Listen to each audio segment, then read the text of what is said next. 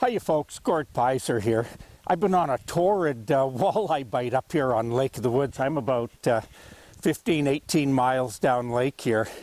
And the walleyes have really been biting well since about Christmas. They haven't let up, even though it's been 35, 40 below. We're finally getting a couple of nice warm days, but the temperature's supposed to drop again tonight.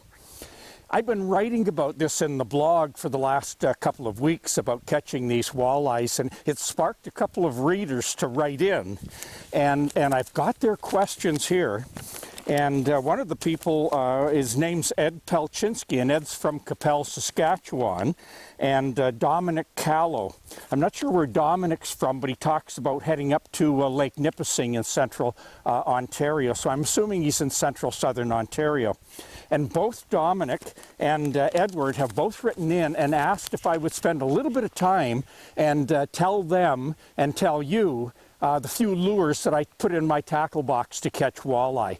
And the really neat thing is, and I guarantee this, wherever you fish in North America, wherever you ice fish for walleyes in the wintertime, you can have a couple of small Plano tackle boxes like I've got here. You put the right 4 lures on in that box, and I guarantee you can go anywhere in North America and you can catch lots of walleye. So let's take a look at the 4 lures you need in your ice fishing tackle box. All right, here's the first lure that I would not go walleye fishing without, and it's the jigging wrap.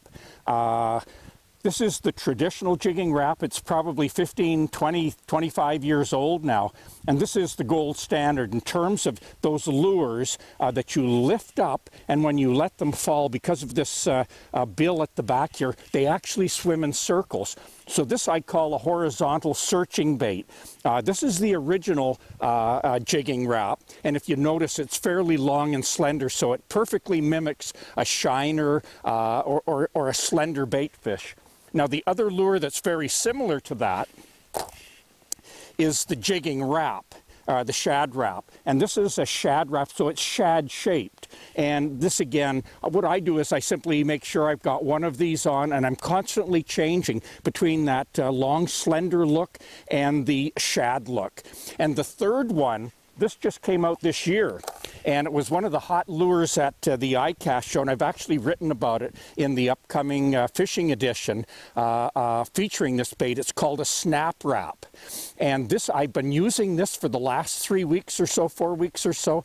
It is absolutely incredible. Get yourself a couple of these snap wraps, they're called. It's a little more aggressive, a little bit more of a flying action, but this is the one of the 4 lure styles that I'm talking about, and this is the one that is very horizontal. So you lift it up, pause, let it fall, pause, and even though you're pausing these lures, they're actually swimming underneath in a circle. Now the other thing I like to do, I always tip these with a minnow head. And the reason is, many times I'm catching big jumbo perch as well. You don't need that minnow head when you're just targeting walleyes. They'll come in and they'll absolutely crunch this bait.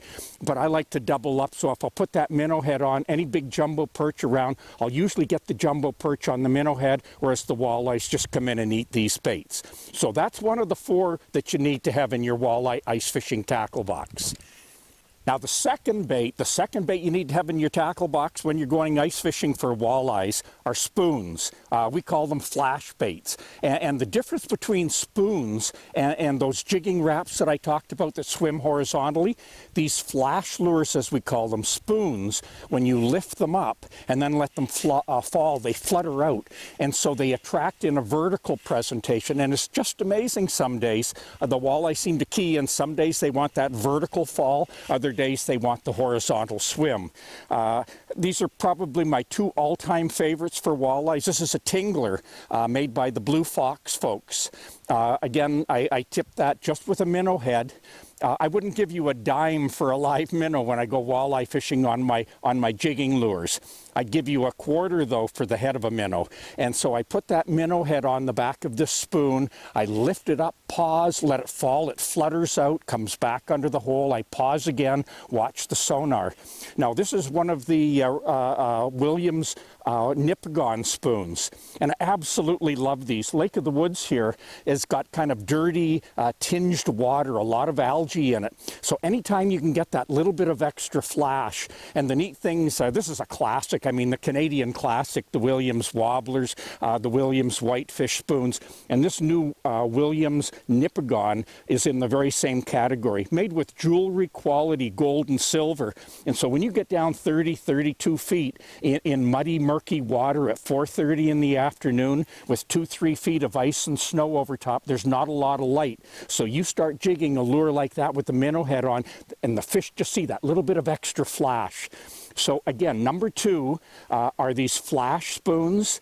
Get a couple of these, put them in your tackle box, and you're halfway there to the races in terms of stocking your ice fishing box for walleyes. Now let's talk about number 3. Now I guarantee this one's probably going to surprise you. The third lure that you need for walleyes in the wintertime is a lipless crankbait. And there's 2 that we have used. I virtually guarantee we've used every lipless crankbait made, and there are 2 that dominate, and I'll tell you why in a second. The first one is the live target, these live target golden shiners or the live target shads, and they've come out with a bunch of new colors. They come out with a crappie color and a tilapia color that are absolutely superb. These are the most lifelike paint jobs I've ever seen in these lipless crankbaits.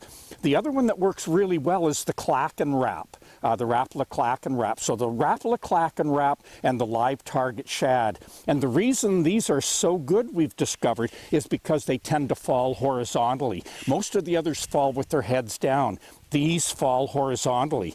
But if you listen carefully here, you can hear the rattle. You go in fairly clear water. Now here's the key. These are really excel in places like the Bay of Quinte, on Lake Winnipeg. If there's 1,000 people on Lake Winnipeg now, we've written so much about this, I guarantee 750 to 800 have got one of these lures tied on. The key on these big open lakes where there's not a lot of structure, when you lift this up, it vibrates intensely, and you can hear that rattle. Now there can be a walleye or a school of walleyes 25, 35, 45 feet away, and they turn when they hear that noise and they feel that vibration, and they come over to investigate. When they do that, you're going to absolutely shock yourself, because if you're watching on your sonar screen, you lift this up and you feel a heavy vibration and you hear the noise, and then you pause and you let it fall. When those walleyes come on your screen, you're going to swear they're lake trout. They come in a mile a minute most of the time, and they come in so fast, they just come right up to your bait and they absolutely clobber it. Just a deadly presentation, but it really excels on those big wide open lakes without a lot of structure, kind of featureless flat bottomed waters where there's not a lot of obstructions, where the walleyes can see for a long, long distance. You put one of these on, work it aggressively, let it fall. The pause is always the key when you let it pause down there. When you watch that fish come in and clobber it the very first time, you're going to smile, because you're going to remember me saying that, and you're going to say, you know what? Gord was right. They absolutely eat these things. Last but not least, here's number 4. The fourth lure is the good old jig. You cannot go ice fishing for walleyes without having a good old jig. And this is my all-time favorite. This is made by the Real Bait folks. It's called a flasher jig. And I'll tell you why this excels. We put this on our dead stick rods. Now you're allowed in virtually every province in Canada to fish 2 lines. So we always stick our second line, have it as a dead stick rod, either on a tip-up or over a pail. And usually over the pail with the rod tip right over your hole, and then this is down. Right close to the bottom, maybe 18 inches, 2 feet, 2.5 feet off the bottom. The key on this, we do tip it with live bait. And the other key, when you put live bait on this, you always take this hook and come in from behind the dorsal fin on the back, just barely under the skin, and then bring it up in front of the dorsal fin, so the minnow that hook is positioned right towards the minnow's head. Now here's a secret. We've written about it. We haven't seen very many people do it. We do it all the time, and it is a deadly, deadly trick. Next time you go walleye fishing, drill 3 holes. One there, one about 2.5, 3 feet away right here, and then the other one about 3 feet over to the left-hand side. Put your sonar in the middle so you can track what you're going to do in both holes here. Set a dead stick rod with this flasher jig in this hole right here. Take any one of those 3 baits that I just talked about before, either the flash spoon, the jigging Rapala, or especially the vibrating lipless crankbait. You work those in this hole, work them, and you're monitoring your sonar. This is just a dead stick rod with a jig and a minnow on it here in your second rod. What you're going to see happen is many times those walleyes are going to come in, they whack your jigging rod. And sometimes you'll catch 5, 6, 7 walleyes. Every one of them will come in and hit whatever you're jigging. And then for some strange reason, you'll go for an hour or 45 minutes, and all of a sudden you're pulling those fish in. They don't hit the jigging rod. You just look over to the side here, and your dead stick rod just goes over, and you pick it up, and you've got the walleye on there. It is the best 1-2 combination in the winter time, and they're hitting this little jig, a flasher jig with just a little bit extra flare there and a little bit extra flash with a minnow on it.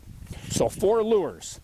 Spoons, the horizontal jigging wraps, the lipless crankbait, and the good old-fashioned jig. You put those 4 lures in your ice fishing tackle box, I absolutely guarantee you're going to catch fish this winter.